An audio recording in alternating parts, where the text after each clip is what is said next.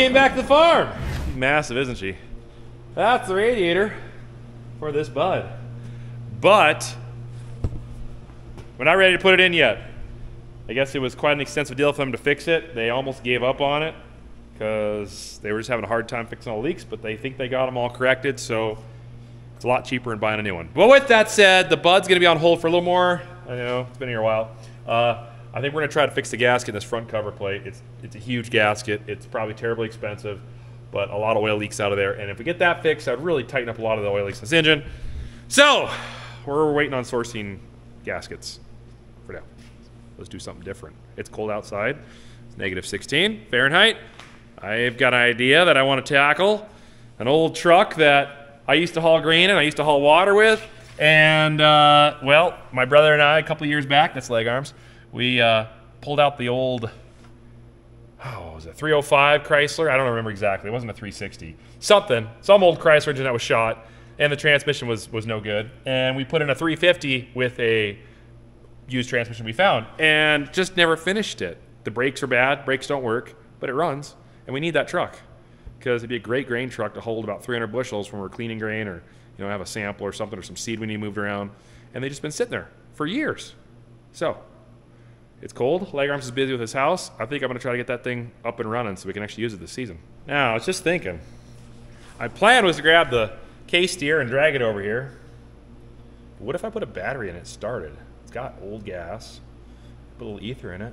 -16 degrees outside. Is that worth tackling, guys? Should I do that for you guys? Absolutely. Okay, let's load this Can-Am up with some gear and go over there and see if we can get that thing fired up. And if it can't, what a waste of time. We'll grab the case gear and push it back over here. Quick battery check. Let's see here. Here's a nice Magna Power. And it's a little weaker. Let's try this one. I'm gonna need all the juice I can get. Ooh, that one's nice. Yeah, we're taking this one. You're the winner, chicken dinner. Who's ready for the Arctic?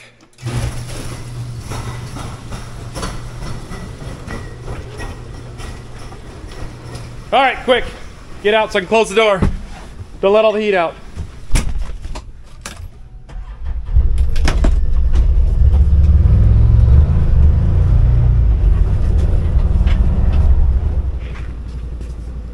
I do have a remote for that door. It's actually right there. Why I didn't grab it? I don't know.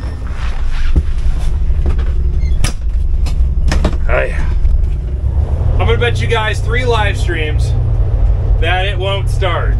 3 live streams. Highly unlikely. And there's a big snowdrift, I think, in front of it. So I'm probably gonna get stuck in the process. But it's gonna be worth it. Oh yeah, there's a snowdrift in the way. Let's go around the other side. Can we get through here? Oh no! Oh, I just buried it. Oh no. Oh, now I'm gonna have to get the skid steer. Oh yeah, there's no way. Well, that's good. Parked it right there, nice and perfect. All right, so this is the truck. I think the battery's on this side, in this compartment right here. Oh, else I've opened this up.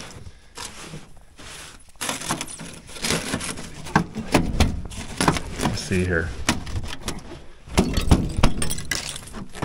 There we go. Oh, you gotta be kidding me. Oh, I feel stupid when this happens. That battery's toast. All right, let's put the new battery in it before I freeze. Oh, I can't believe we forgot this thing. Oh, it's terrible. Oh, it's not a half, it's a 7/16, really? Or is it just corroded? No. Oh, there we go. Oh, oh, the battery's coming apart. Literally inside. Oh, that is bad. This poor battery. I hope it was an oldie. Oh no. That just broke off.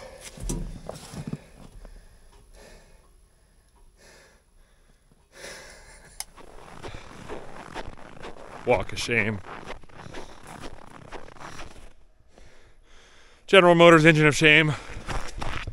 Light pathetic jog of shame. Oh, okay. I got hands on both hands? Yeah, it does. Okay. Just need a simple chain. Real quick, connect, disconnect. Yank the side-by-side back. And then I may try to drag that truck backwards and bring it over here if I can. We'll see.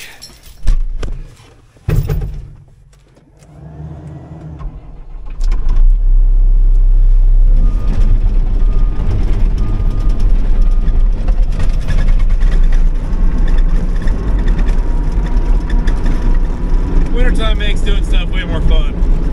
Way too easy than summer. It's also more fun when you're by yourself. That way no one can watch what you're doing and see all the mistakes you make. That's why you don't carry a camera with you wherever you go places. Nobody knows.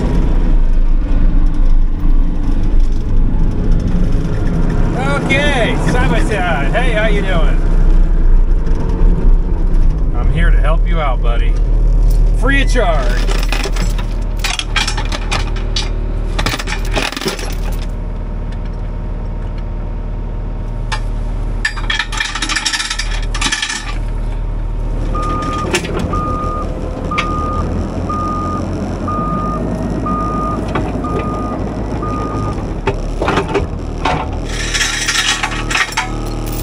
I was hoping I could drag it backwards all the way around to the field here, but kind of a drift behind it too. Now I gotta get these tanks out as well. We just kind of put them in there for storage because the truck wasn't going anywhere, and well, they don't need to be in there now.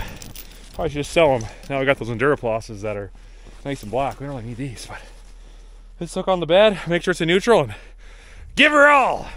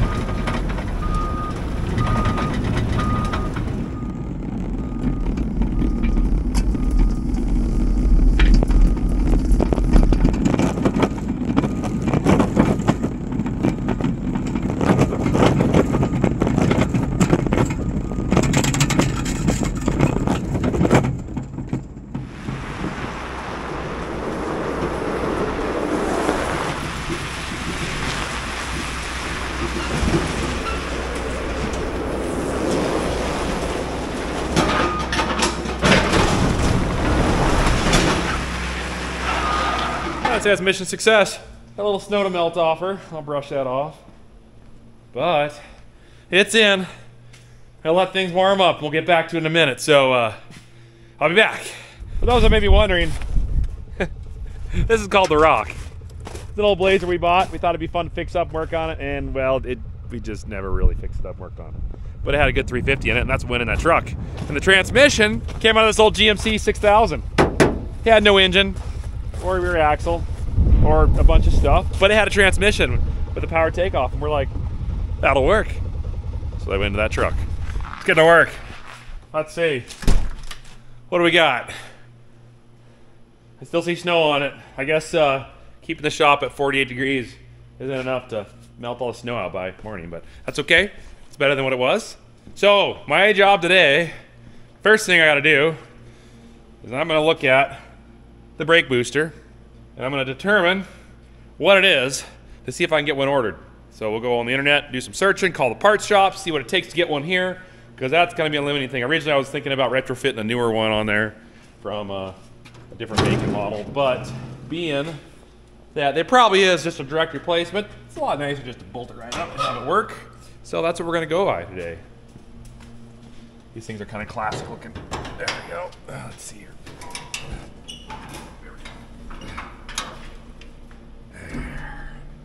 All right, so that there, I think is our culprit.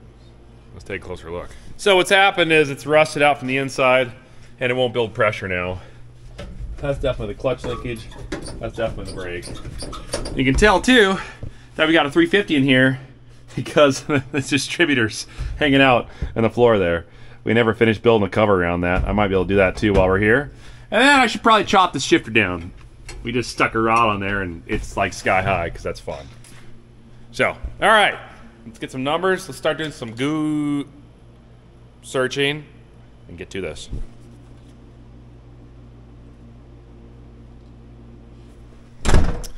Well, I found a master cylinder I think is the right one. Not a lot of them out there. It's kind of pricey and it's a ways out if we ordered it now. So we'll see. I'm gonna go ahead and pull this old one off though. It's not doing any good on there right now. And take a closer look at it. Maybe get some measurements and just kind of, you never know, I might be able to come across something a little closer. I'd like to convert it to a newer system, but the way it's set up, it's kind of complicated. So there's a whole booster, brake booster underneath the cab that uses vacuum off the engine, which is pretty standard, but it's just all very unique and big. And if we remember correctly, it's the plunger in this that's shot, and it's rusted out the inside, so it got water in it at some point, moisture, and it won't build pressure anymore. So let's take it off. That was easy. I don't know if there's any fluid in it. We're gonna find out. Could always take the cap off, I suppose. My guess is it's drained all out. Oh yeah, she's bone dry. That's what I figured. And a little rusty.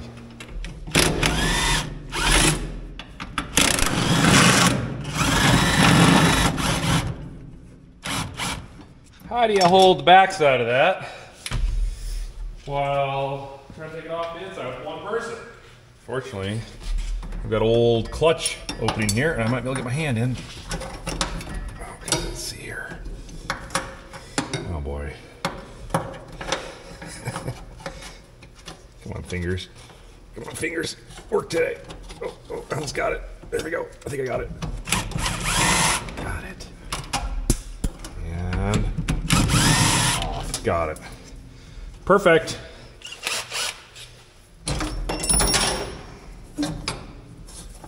She's a beaut. Yeah. There's the plunger. I think I can come up with something. I've seen a number of units on the internet that look very similar to this for like Fords and other vehicles, and I think I can probably come up with one. So we'll see what we can do here. Let's pull it apart. Take a look on the inside. See what she looks like. I doubt I can rebuild it myself, but you never know.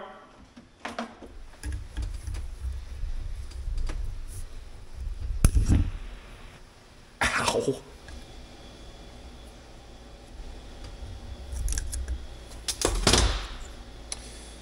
Looks like some type of brass bushing. I bet that punches out there.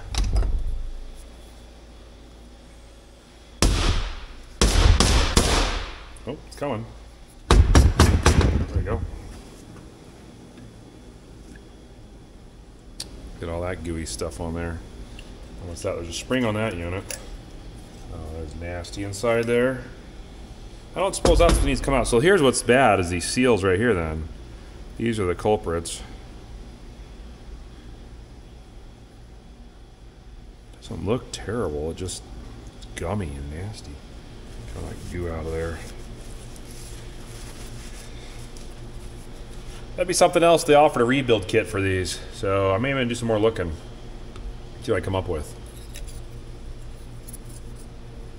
There's my spring. Okay.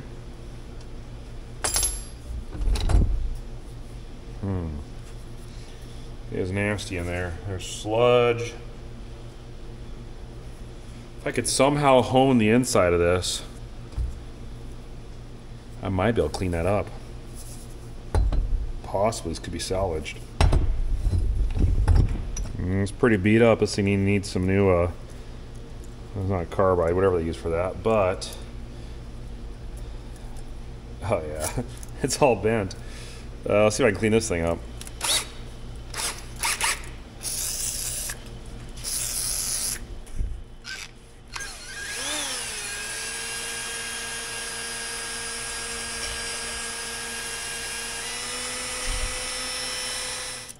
So what I'm doing is, this is called a honer.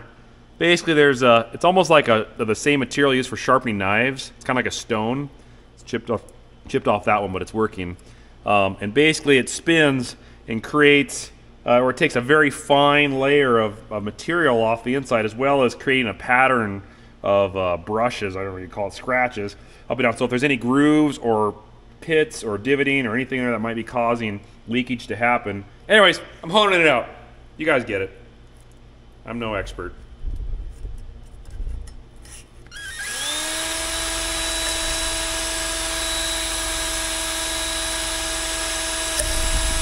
So here's what I'm thinking. I honed on it a bit more, and it definitely, it's cleaned up in there. There's some pitting still, and then on top of that, I just imagine these rubber seals have leaked, and they've shrunken over time, I'm sure.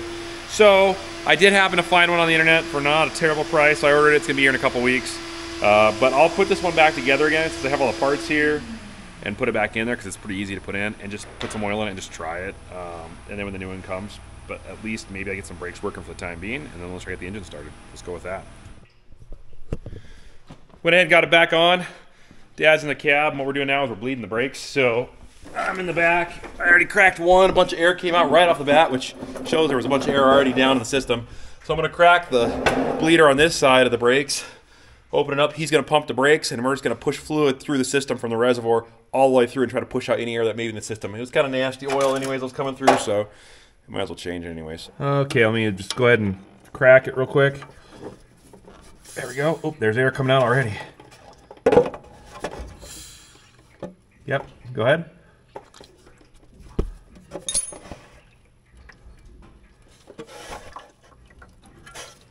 It's just spraying now.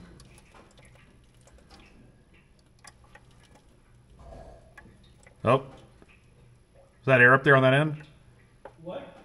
I thought I heard it suck air up there on the reservoir for a second. I don't think so. Okay. If you snug it, I'll check it. I just did. Just checked all the fluids and they're good. The oil looked brand new, obviously, because I think it had maybe 20 minutes of time on it since we dropped the engine in her.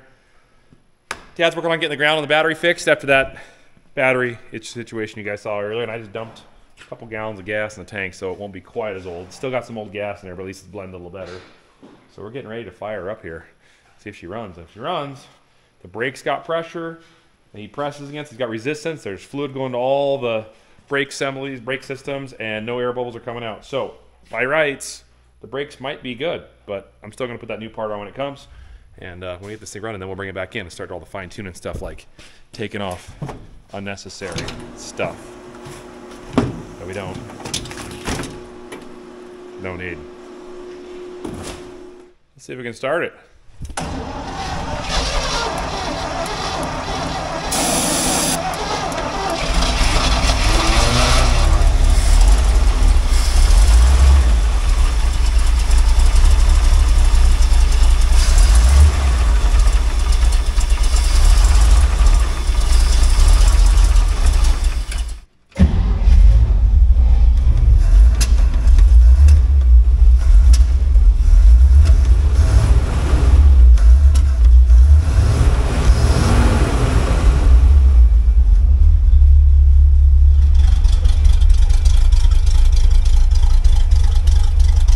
She's purring on old gas. It's a little bit cranky, but that's okay. It's expected. I'm gonna put the PTO in and see if the hoist works a little bit. If it is, we can drop these tanks. And I might go spin some roadies in this thing and get that fuel out of it. Get some new gas in her.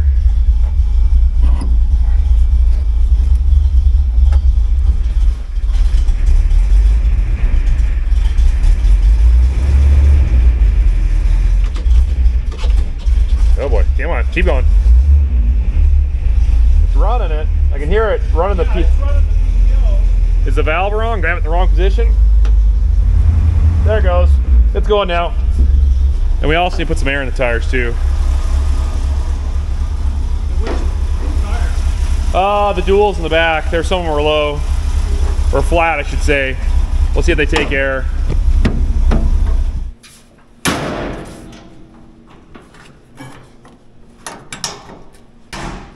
Well, it's running, just not as good as I'd like. It's running a little rough. I think it needs a tuning, as well as some new gas. The gas is really old. It's been in there for a long time, several years. So, we're out of time this episode, but the next one, I'm going to take the gas, put some fresh stuff in there, and go rot it around a little bit more and keep working on her and get that truck ready to go for when we need it. One more truck, one more tool, one more thing to drive. It's awesome stuff. So, all right, guys, we'll see you then. God bless. Next episode coming soon. See you there.